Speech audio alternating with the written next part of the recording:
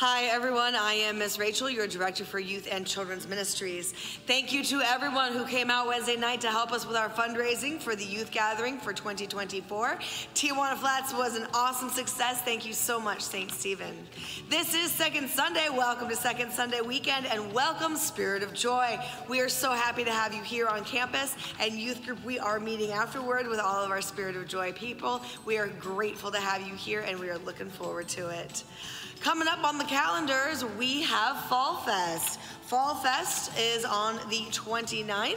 Please let me know if you're willing to host a trunk on the 29th. If you'd like to help with pumpkin painting or in the spooky forest, this is an open campus event, and I look forward to our community gathering here for our celebrations. Youth group. ELCA Youth Gathering is the focus for this year. Middle school and elementary, we are doing Luther Springs. If you have any further questions on these, please feel free to get with me. This week, financial aid request for the ELCA Youth Gathering is due this week. Please let me know by Wednesday if your youth is in need of any financial aid for the ELCA Youth Gathering. Thank you so much. And we have a very ambitious member of our youth group who is gathering things for safe spaces. There is a box in the narthex with this lovely little QR code. You may scan it. It will give you information about what is needed. This is to help foster children in transition, and this will help her earn her Girl Scout Silver Award, which is a very important level for them. Thank you so much, my friends. Know that God loves you, and so do we.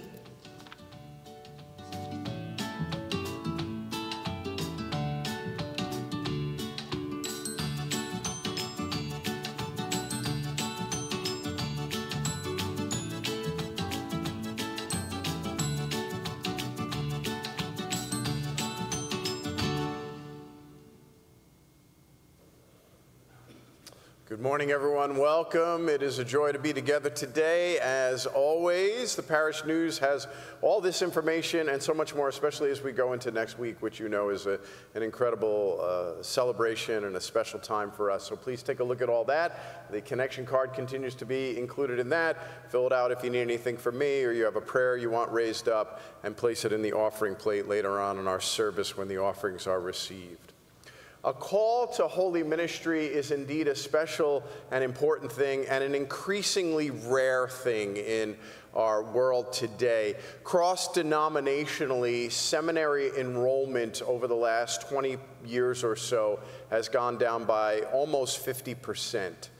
So you think about when I went through almost 30 years ago, or over 30 years ago, to where it is today, and there's fewer and fewer people that are going into organized official ministry roles. So when somebody, especially somebody who is a child of the congregation, is called and then ordained and placed in that service, it is a joyful and important and an occasion that should be celebrated. So with that in mind, I flew up yesterday to Reston, Virginia. It's 5 minutes from Dulles Airport. It's part of the Washington, D.C. area, and participated in the ordination of our own Kenny Champagne. And so we raise him up, indeed, we rejoice with him. You know Carolyn and Mike and the family, and they're still actively involved here. And it was a St. Stephen Fest yesterday, as many of your former pastors and vicars and people who have been serving the church were all there. It was a joyful occasion, and please go to the St. Stephen Facebook page if you're interested in seeing pictures. I snuck pictures in throughout the service, and I posted them yesterday afternoon, so take a look at that. And if you know the Champagnes, or especially if you remember Kenny, he was here in May as part of our 50th anniversary celebration. Please reach out to them and pray for them. It's a cute little church set in this community that was intentionally built around townhouses and a shopping center. And he's got his work cut out for him, but he certainly is blessed and gifted. So it was our honor and my privilege to go there and offer our prayers and our support because he is part of our family, and you should be proud of yourselves that your influence and impact on one of your young ones eventually led them to service in the church full time. And we pray that that continues to happen, that God continues to raise up people from our family of faith for that. I'm paying the price today, so if you see me yawning, it's not you, it's me, because I got to bed at 1:30 last night, but that's all. It was well worth it. All right, it is the last chance to sign up for the banquet next week. There's plenty of room, and don't let that cost hinder you. Talk to me. We want to have you as part of that celebration. And remember, what that means is there's not this service next Sunday, nor is there the 6:30 Saturday night service next Sunday. We're just gathering next Sunday for the 50th anniversary at the 11 a.m. service. When that finishes, we're moving over to the Marriott in Lake Mary for the big banquet celebration, and there's lots of special things planned for that also, and please join us for that. Leisure Time is meeting on Tuesday at 5 o'clock. I think it's a potluck thing. And don't forget, as part of our kicking off and moving into the next 50 years, a week from this Wednesday on October 18th, begins our new Wednesday night schedule. Children's Worship Arts and the Sanctuary Choir continue at their usual times, but we add the 6 o'clock Bible study on the book of Romans. We begin our new weekly service, the 7 p.m. short evening prayer service every Wednesday, and then following that at 7:30, youth group is gathering with Miss Rachel over in the youth room library. So very excited about that midweek gathering as a fellowship and family of faith. All right, so today is the 19th Sunday after Pentecost, this long green season about our growth and how we live what Jesus has given to us. And once again, we go back to the vineyard as Jesus talks about the fruits of faith. So let us take a moment of silent prayer, and then we're going to rise and join together in our opening song, Canticle of Turning.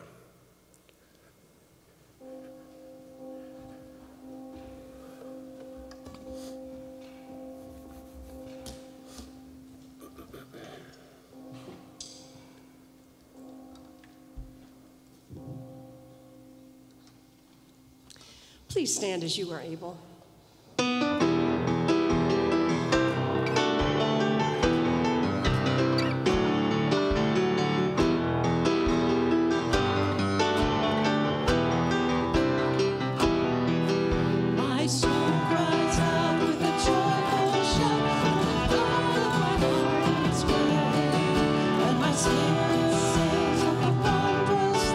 That you bring to the point away.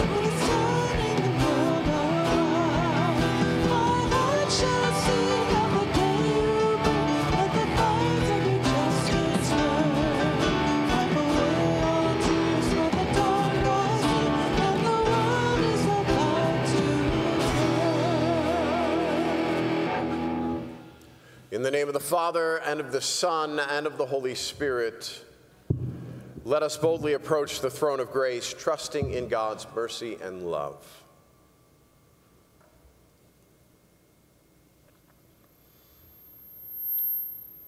Generous and faithful God, we confess to you that we have not always concerned ourselves with the effects and consequences of our sins. We have often lived our lives as though our disobedience does not matter. We have often taken for granted your forgiveness and love. Have mercy on us, O God, and remember your promise to us for the sake of Jesus Christ our Lord. Amen. Just as the wages of sin is death, the gift of God is eternal life. Almighty God in his mercy has given his Son to die for you, and for his sake forgives you all your sins. Therefore your sins are forgiven in the name of the Father, and of the Son, and of the Holy Spirit. Restore us, O God of hosts. Let your face shine that we may be saved.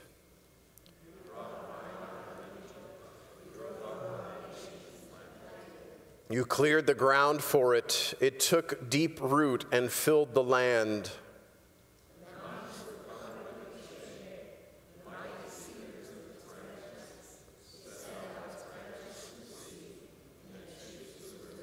Why then have you broken down its walls so that all who pass along the way pluck its fruits?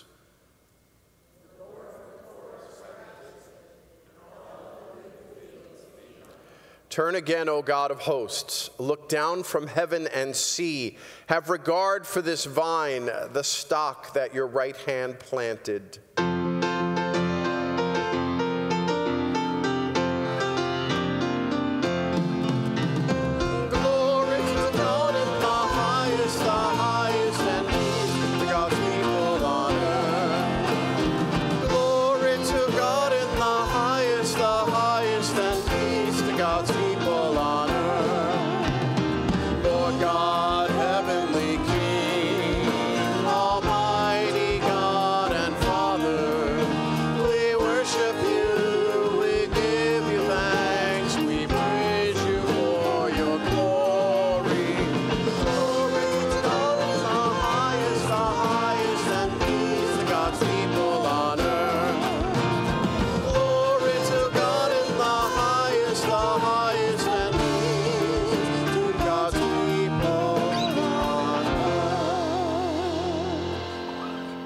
The Lord be with you. Let us pray. Beloved God, from you come all things that are good. Lead us by the inspiration of your Spirit to know those things that are right, and by your merciful guidance, help us to do them through Jesus Christ, our Savior and Lord. Amen. Please be seated.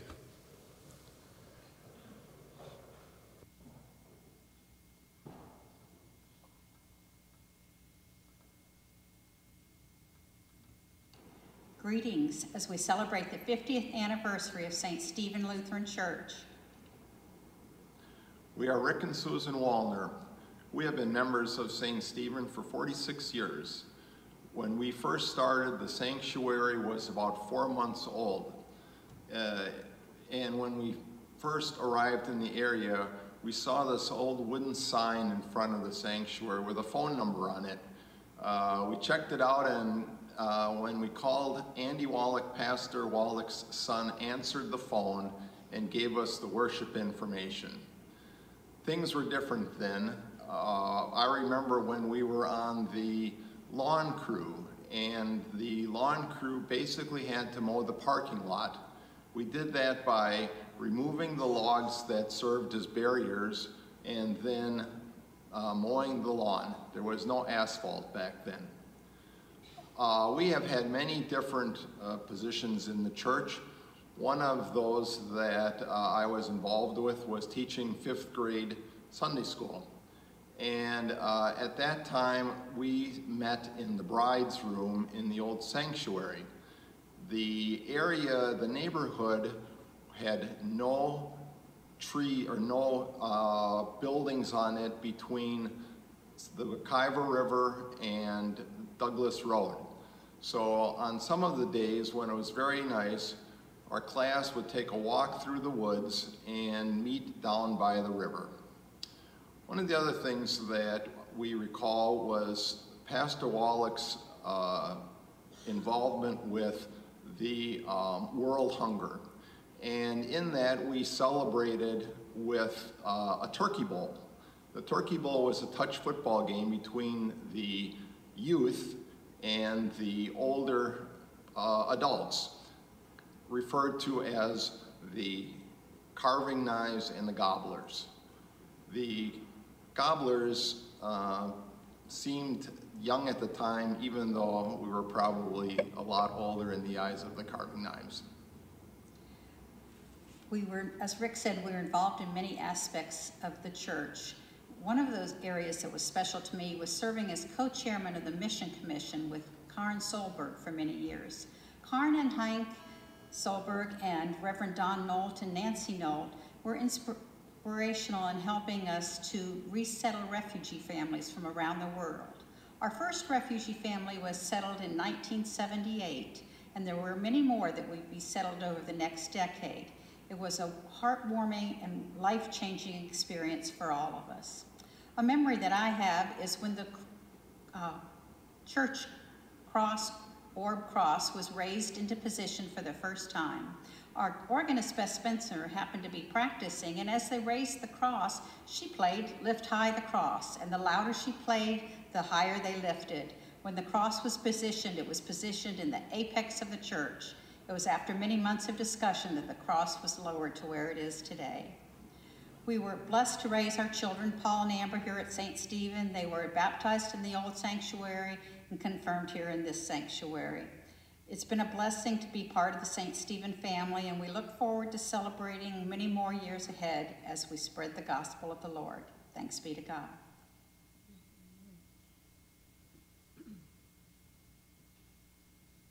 Oops.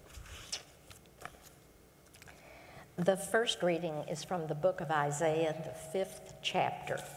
Let me sing for my beloved my love song concerning his vineyard.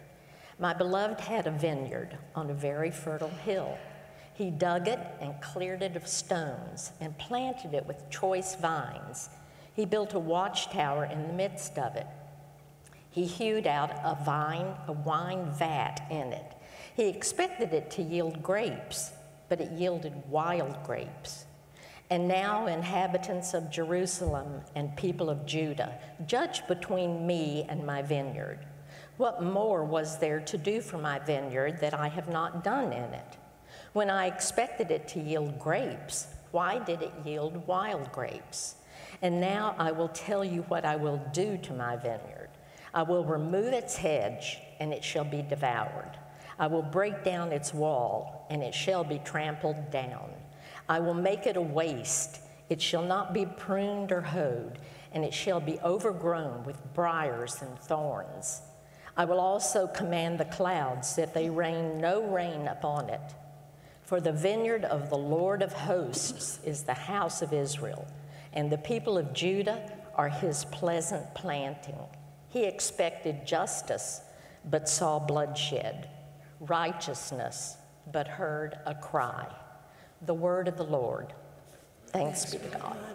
We'll remain seated as we sing our next song, God Makes Beautiful Things Out of All of Us.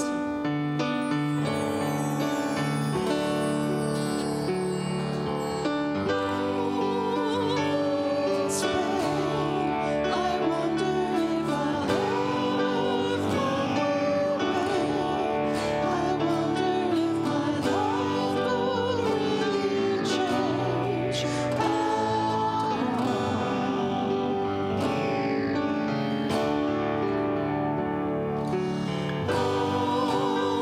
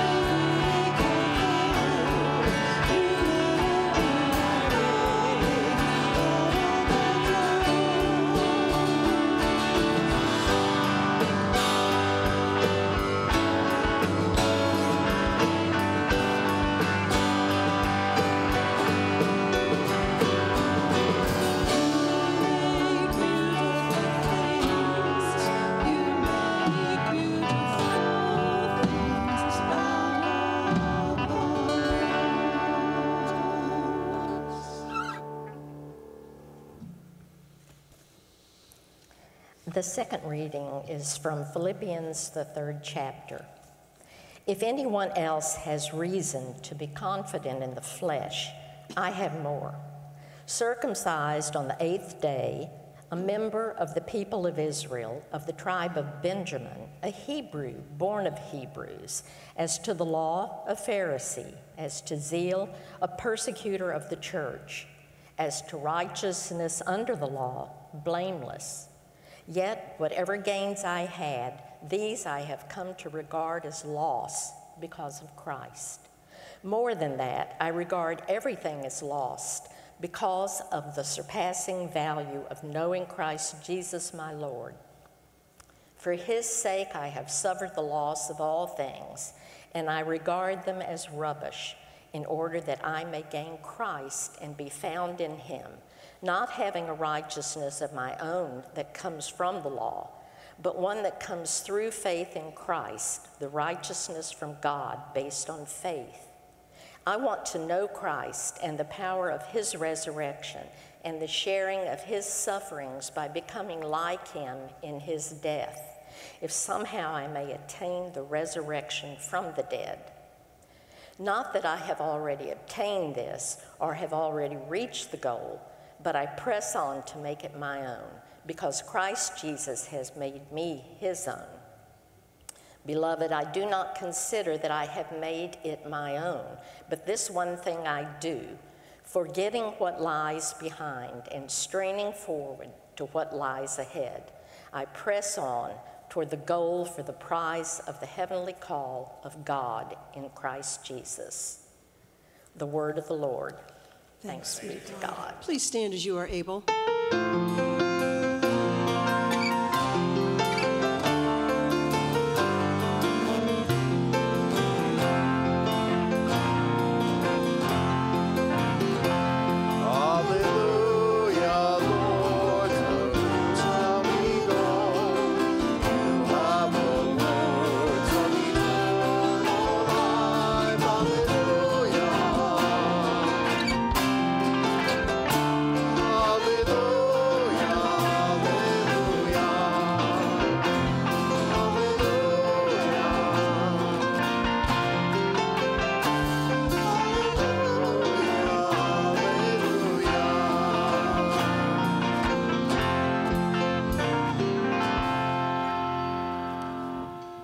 The Holy Gospel according to St. Matthew, the 21st chapter. Glory to you, O Lord. Jesus said to the people, "Listen to another parable. There was a landowner who planted a vineyard, put a fence around it, dug a wine press in it, and built a watchtower. Then he leased it to tenants and went to another country. When the harvest time had come, he sent his slaves to the tenants to collect his produce. But the tenants seized his slaves and beat one, killed another, and stoned another. Again, he sent other slaves, more than the first, and they treated them in the same way.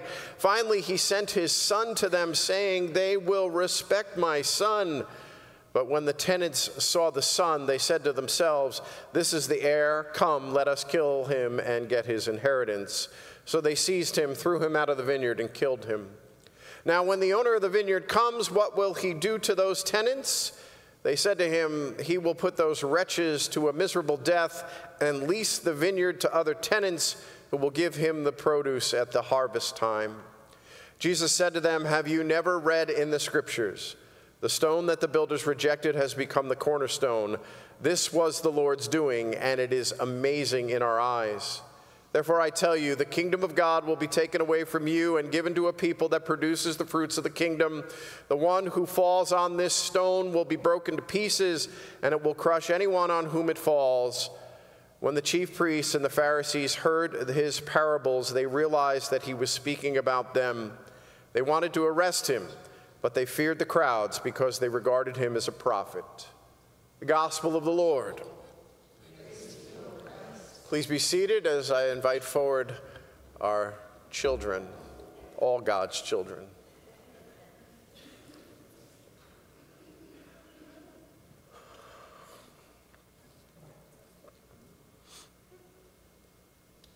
Thanks. They all thank you too, because they love the children's message. So the Old Testament lesson, which, wow, it's pretty powerful for today when you think about what's going on in the world, and we'll talk more about that in a minute. But it begins with this: let me sing for my beloved, my love song concerning the vineyard. October every year brings us to the anniversary of the Lutheran Church. Halloween isn't just Halloween, it's Reformation Day. It's the celebration of Martin Luther and everything that led to us having our church and our beliefs and everything that goes along with it. And one of the great things that we celebrate and we rejoice about Lutheranism is that we are a singing church. Luther and his contemporaries, who were trying to get things back on track in Christianity over 500 years ago, brought back the gift of congregational singing. And so I just wanted for a moment to celebrate the gift of singing, because we all do it in one way or the other. One of the first ways we learned in all of our lives was by singing a song, wasn't it? Ready? What was the song? A, B, C. Everybody in this room learned their ABCs by that song. Did you learn in school yet the states or the capitals through a song? That's a pretty big thing as you get like into middle school and high school. There it is, there it is, there it is. Yeah, so we sing. We sing when we're happy. Sometimes we sing when we're sad. We sing as a congregation. We sing a national anthem to remember who we are as a country. So singing is one of God's gifts in creation to help us get through life. Sometimes when we're tired and we're dragging and we're not feeling it, right? You turn on your favorite energy song, right? If you're going to work out or a sporting event, you don't hear like a lullaby to put a baby to sleep, right? It's like getting you going. And that's the power of music. And that's why God calls us together as a family of faith to sing. Because just like we learned our ABCs by singing, when we sing the gifts of God, we continue to reinforce and learn about God and our faith. And it continues to go with us. Some of you may recognize in your own lives, maybe you're out in the garden one day and all of a sudden you're humming a tune that you were singing in church earlier in the day or earlier in the week, right? It becomes part of us. It cultivates us. Sometimes, especially as you get older, you'll learn this. You hear a song, and it reminds you of a special time and a special place in your life. That's the power of music. So we rejoice today, this month, and always, and we sing as a church. And even if you have a bad voice, which there's a few people here who do, we still sing loud. Because God takes dust and bad things and makes them good. Amen? Amen? All right, fold your hands, close your eyes, bow your heads. Repeat after me. Dear God, thank you for all the gifts of creation, but especially the gifts you've given to me, that gift to sing. Fill my heart with joy and raise my voice to sing your praises. In Jesus' name. Amen. Thank you.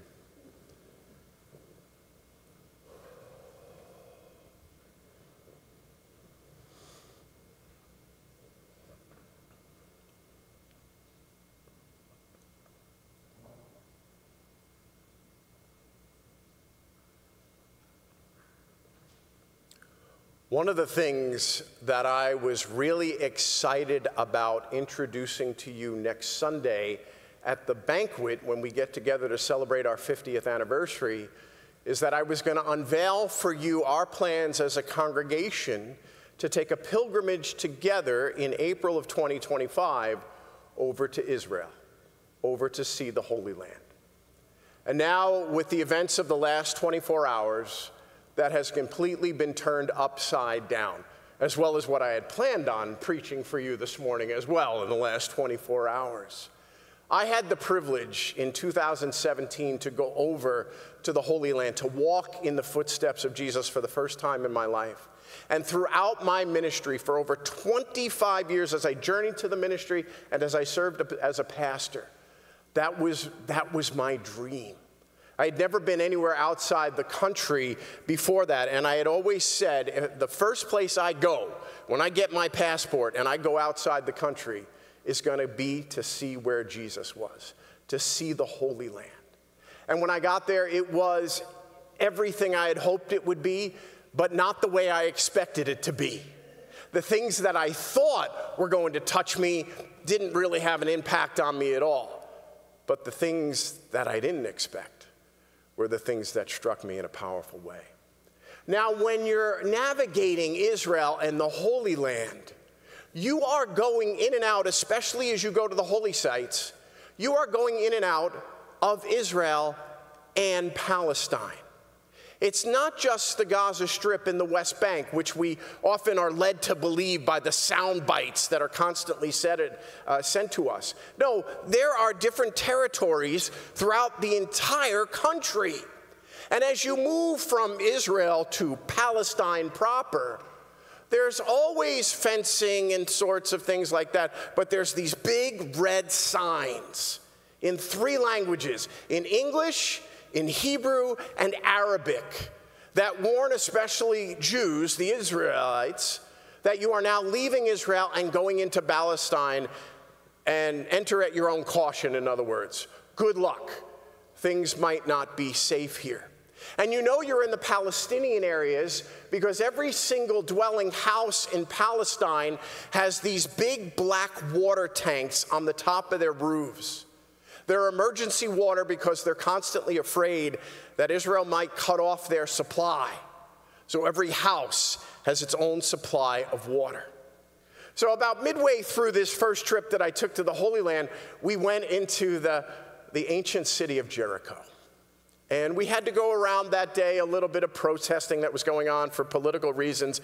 But when we got in there, we went to this beautiful, opulent restaurant.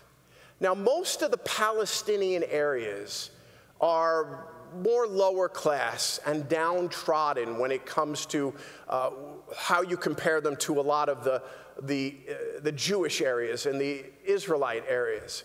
But there was right there in the middle of Jericho, which was in a Palestinian area. We passed the red sign. We had to go in at our own risk. We went to this beautiful restaurant. 2 floors overlooking the beauty of the landscape of Jericho. Marble tile, marble pillars. I mean, no expense was spared. And so we had this incredible feast, and Mediterranean lunches are incredible over there, very, very healthy and good. And I had the opportunity to talk to the owner. And I said to the owner, I said, I don't understand this. I said, as we're going around and we get into the Palestinian areas, it looks like they're a little more economically depressed, and yet here's this incredible, opulent, beautiful restaurant with this great food right in the middle of this area. I don't understand how you do it. And he said, well, we count on and we welcome the Jews to come in, and they come in all the time, especially on the weekends, and they eat at our restaurant. See, among the common people, the people on the streets each day, there's not this hatred, there's not this division. We know we need each other in order to survive. So we interact with each other on a daily basis. We count on each other for our commerce and economy. It's the leaders, the people in power, that are continuing this drama. We're all hoping and praying that in another generation, this won't matter to our kids anymore, because we're teaching them not to let it matter. And there it was. How often are we faced with issues that we're dealing with in the world around us, where we, the common people, the everyday people out on the streets, have a completely different opinion and idea than all the things that we're seeing from the people who are leading, the things that are being blasted at us and bombarded towards us, the propaganda, the soundbite stupidity that's constantly being fed to us. How often do we say to ourselves, if I were in charge, things would be different. We wouldn't be handling it this way. Right? Our readings today aren't the most uplifting readings, are they? It wasn't easy after that gospel lesson to say, praise to you, O Christ, because at the heart of all 3 of our main readings today is the word consequences. Consequences especially for leadership or for responsibility when responsibility is not carried out the way it should be carried out. Boy, I read that Isaiah reading from the Old Testament a lot different today than I did on Wednesday when I was preparing for my sermon. How powerful were the words of Isaiah as he's talking about way back before Jesus. He's talking about the tensions in the Holy Land, Israel and Judah, and how the leaders at that time had squandered the privilege of the vineyard that God had given to them, and how it was taken away. It's a consequence in judgment, prophecy from Isaiah. And Paul, in our epistle reading, is reflecting back on that time when he squandered the privileges that God had given to him.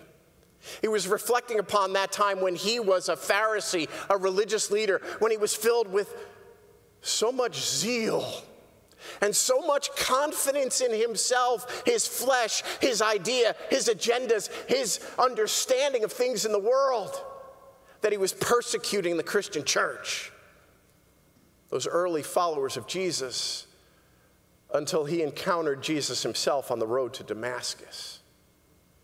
And now he's got a completely different tune as he's talking about the hopes that he presses on towards the goal, that Jesus would be merciful to him and welcome him into eternal life.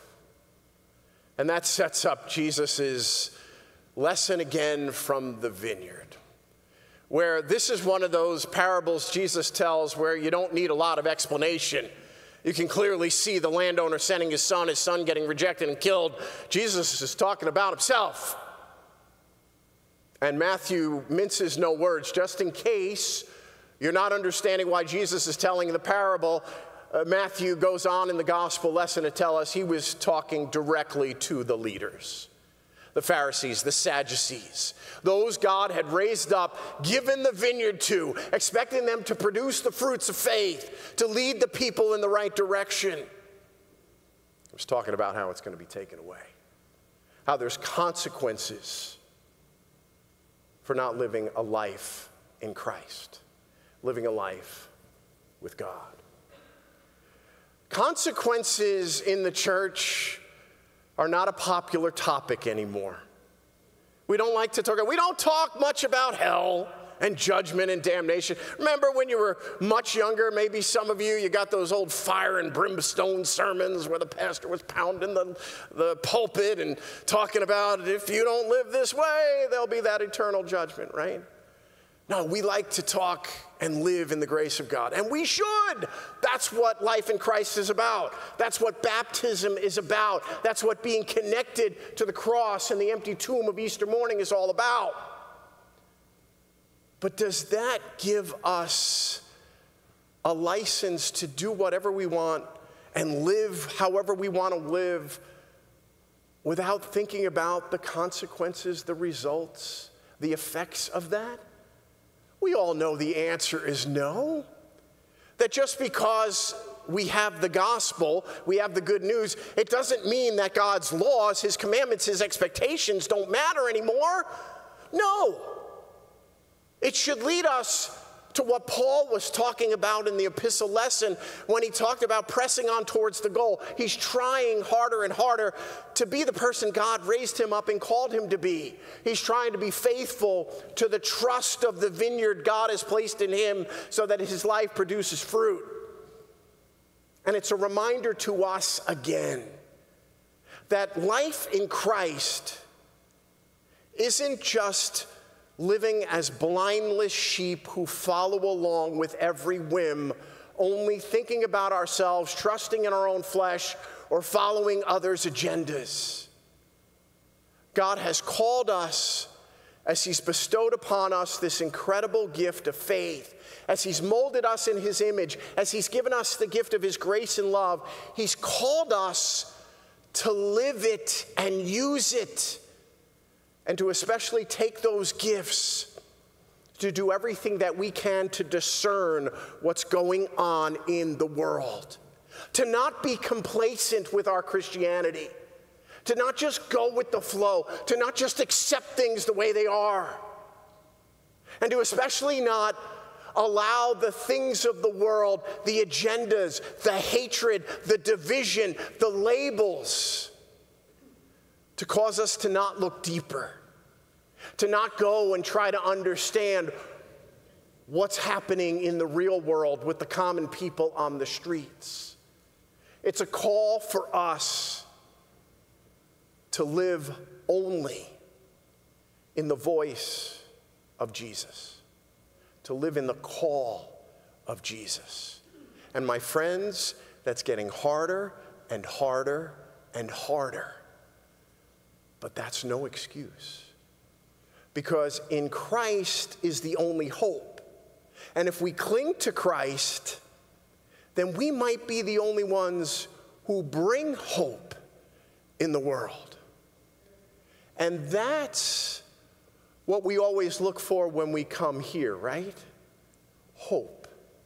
So even today, in the midst of these pretty harsh lessons, Jesus still ends on hope. Even though there's consequences, even though there's that reference or inference to judgment, taking away the vineyard, giving it to others, in the end, Jesus says this: the stone that the builders rejected has become the cornerstone. This was the Lord's doing, and it is amazing in our eyes. The grace and power of God's love is that even in the bad, even in the death, even in the chaos, even in the destruction, the stone, the one rejected and put to death, becomes the foundation. And that's the source of our hope. We may not be able to make a big difference or affect all these things that are constantly happening in the world around us, but God can, and God does. So out of everything that influences your life, everything you hear, everything you read every day, there is nothing greater and no hope stronger than what you have here in Jesus.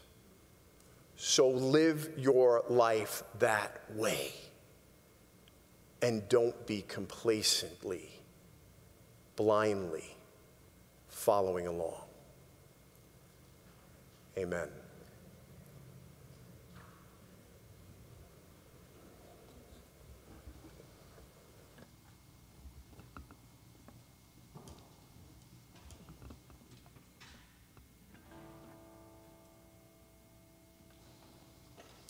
Please stand as you are able.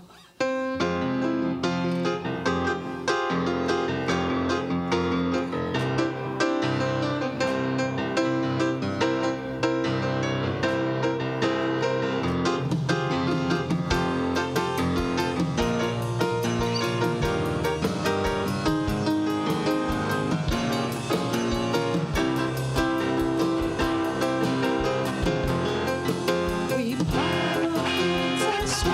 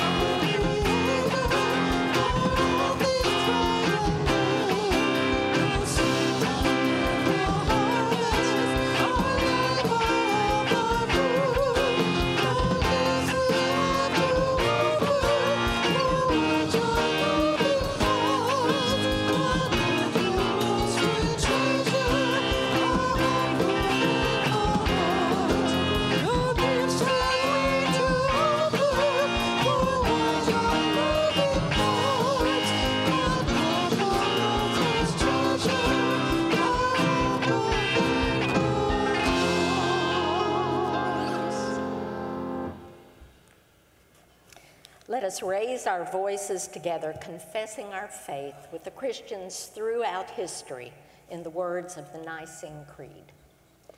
We believe in one God, the Father, the Almighty, maker of heaven and earth, of all that is seen and unseen.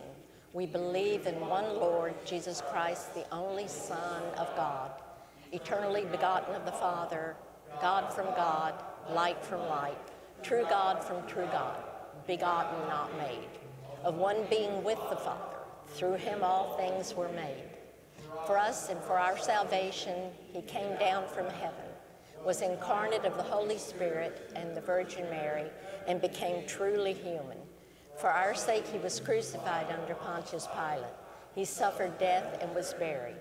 On the third day he rose again, in accordance with the Scriptures. He ascended into heaven and is seated at the right hand of the Father. He will come again in glory to judge the living and the dead. His kingdom will have no end.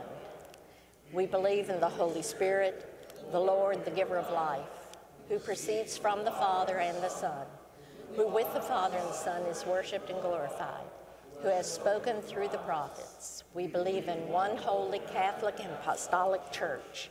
We acknowledge one baptism for the forgiveness of sins. We look for the resurrection of the dead and the life of the world to come. Amen. Trusting in the transformative power of God's loving Spirit, let us pray for the church, the world, and all in need.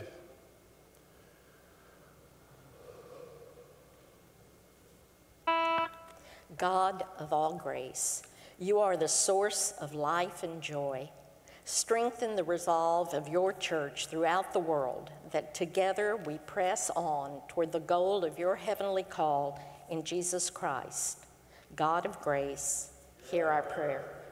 God of all creation, you plant and nourish the earth as your own precious vineyard. Bless fields and orchards and the hands of those who labor in them, that your people are fed with the abundant harvest of good fruit. God of grace, hear our prayer. God of all the earth, you desire peace and justice between nations and peoples. Guide leaders of nations, states, provinces, and cities, that they faithfully govern your people with wisdom, integrity, and compassion. God of grace, hear our prayer. God of all compassion, in Christ you lovingly poured yourself out like wine for your people. Have mercy on all who mourn, who struggle with their mental health, who cry out for justice, who hunger, and all in any need, especially all those we name silently and out loud.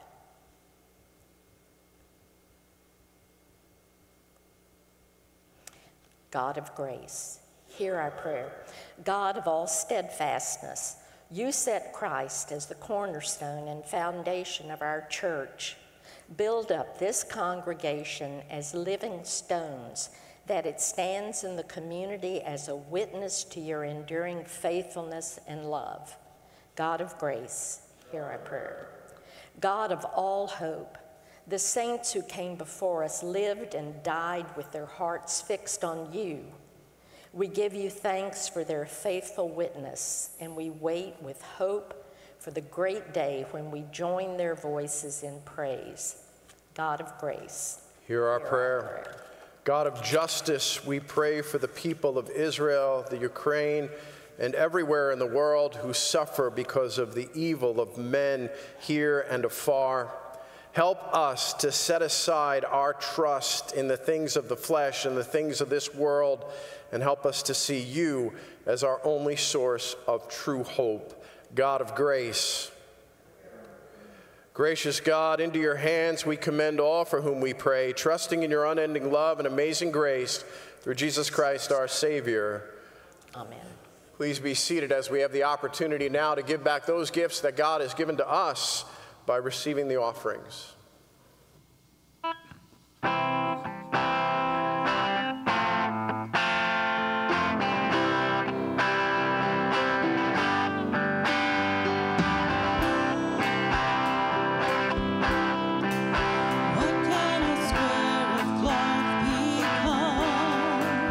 What can it give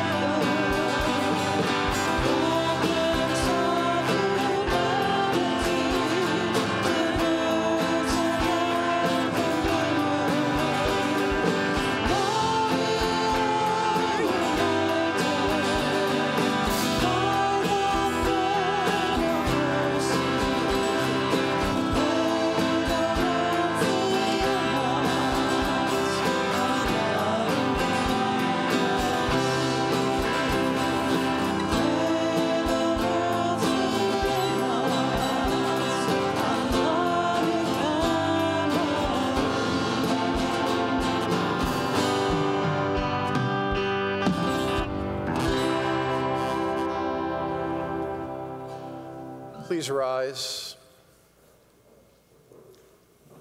The Lord be with you. And also with you. Lift up your hearts.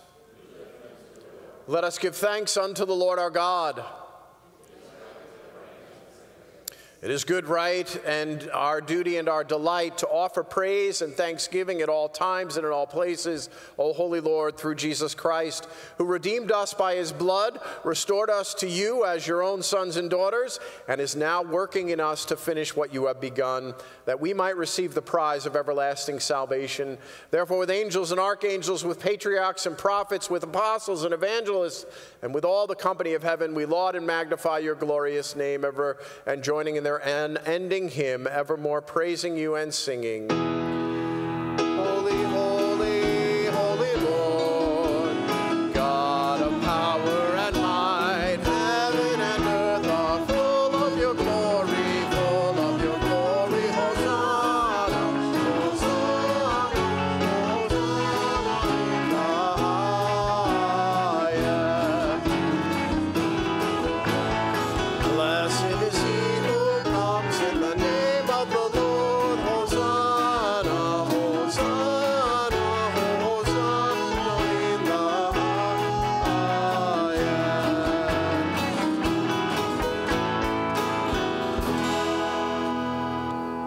Holy and mighty Lord, we give you thanks for having made all things and for your patient mercy in dealing with us sinners who deserve nothing of your kindness.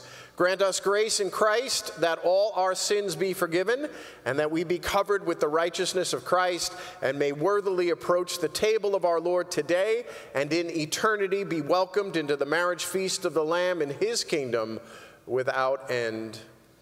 In the night in which he was betrayed, our Lord Jesus.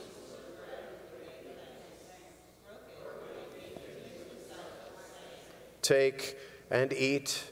This is my body which is given for you.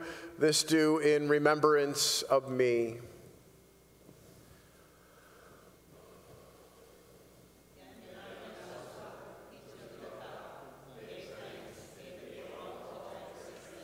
Drink of it, all of you. This cup is the new covenant in my blood, given and shed for you for the forgiveness of sins. This do as often as you drink it for the remembrance of me. For as often as we eat of this bread and we drink from this cup, we proclaim the Lord's death until he comes. Come, Lord Jesus. For God has loved us so much that he has given to us his Son to be our Savior.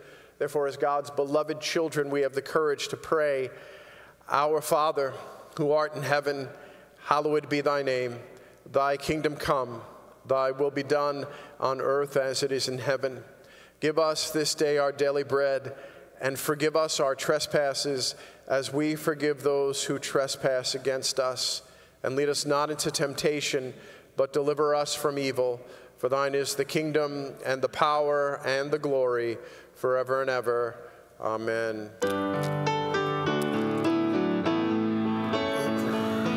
Lamb of God, you take away the sin of the world.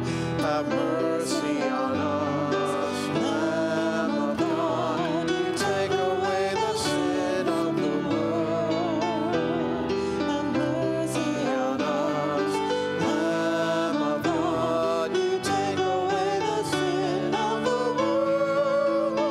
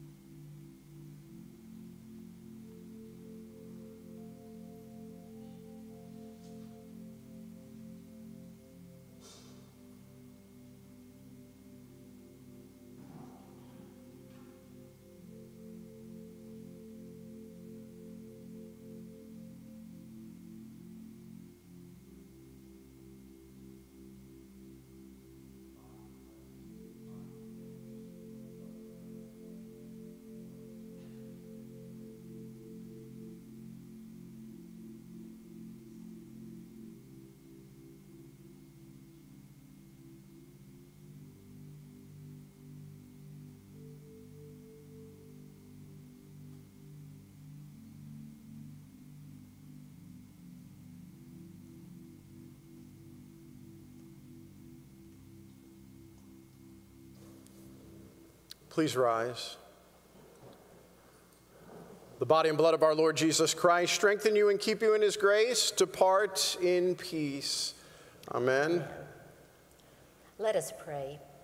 We give you thanks, O Lord our God, for having made us your own in Christ, and we pray you to send us your Holy Spirit, that we may be fixed upon what lies ahead in the future prepared for us by Christ, and striving toward that future, may receive at last the crown of everlasting life from his hand through your Son, Jesus Christ our Lord, who lives and reigns with you in the Holy Spirit, one God, now and forever.